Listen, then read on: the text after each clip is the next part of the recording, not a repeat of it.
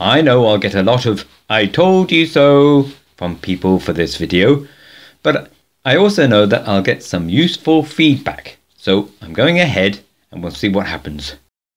Sorry I didn't film the actual explosion. That would have been best, I know, but I was just getting the camera when it happened. You'll just have to imagine a big bang. Can you do that? I'd been trying out my new insulated chimney. So it was an outer pipe around the inner pipe with the gap filled between them with vermiculite. That was working fine and all was going well, and I just measured the steam coming out of the exit tube at 230 degrees centigrade.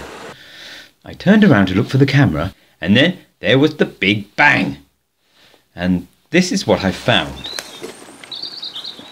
The top of the boiler had blown upwards and is now domed. This is 3mm thick steel. The bolts are all bent, so they wouldn't unscrew anymore. I had to cut and drill them off.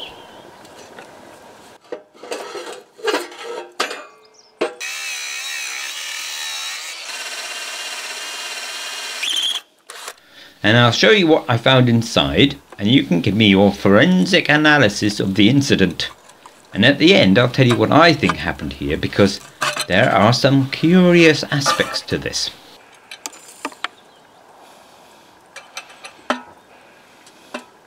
Oh man. Oh.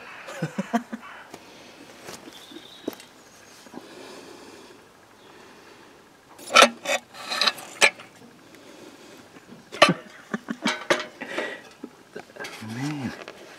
What's down here?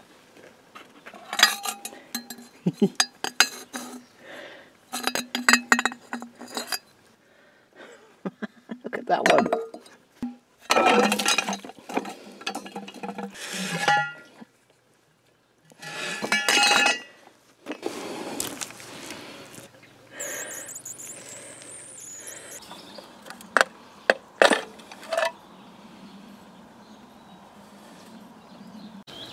These are the floats that operated the valve at the top.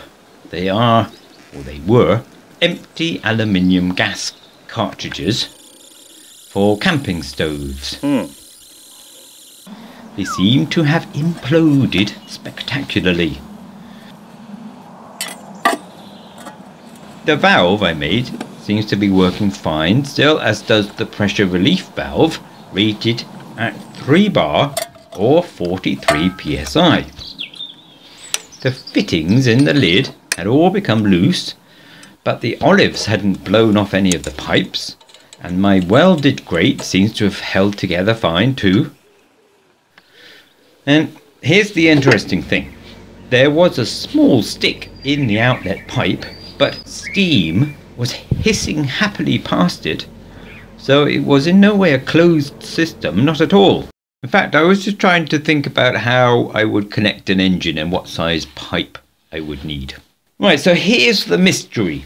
Why did an open-ended system blow up? The steam was barely restricted at all and was free to exit as fast as it wanted to. Why did the pressure relief valve not do its job and prevent the explosion? It only had one job. It didn't do it. Why did the explosion contort 3mm steel plate rather than blow the pipes out of their fittings? Those olives can pop out relatively easily. So that's the mystery, and I'd welcome your opinion. It's fascinating trying to work out what happened and why. Now here's my theory, which Charlie and I worked out between us. The small restriction in the end of the exit pipe did increase the steam pressure in the boiler, but only by a little. Nowhere near enough to trigger the safety valve, but perhaps enough to collapse one of the floats inside.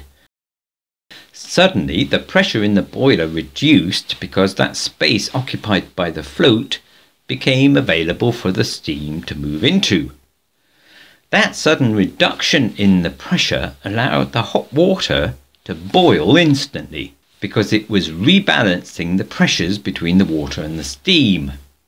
So first there was a rapid reduction in pressure, and then an overcompensating increase in pressure caused by the new steam acting something like a rapidly expanding spring that goes temporarily beyond its supposed limits.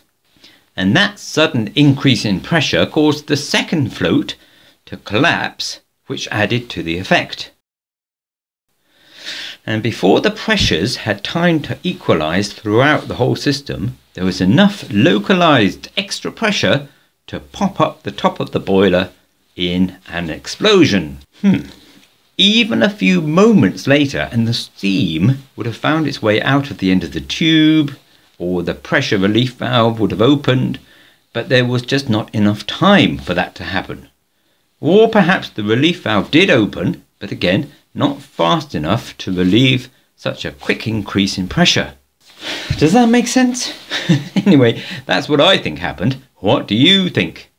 It is interesting, isn't it? And it would be helpful to fully understand what happened, because I'd quite like to avoid a repeat. So if you can help, then let's be having you. The awesome power of steam, even at low pressure. Yes, of course it was potentially dangerous, but in fact I was nowhere near it when it happened. I'm not going to rush into the next build. Plenty of other things happening here anyway.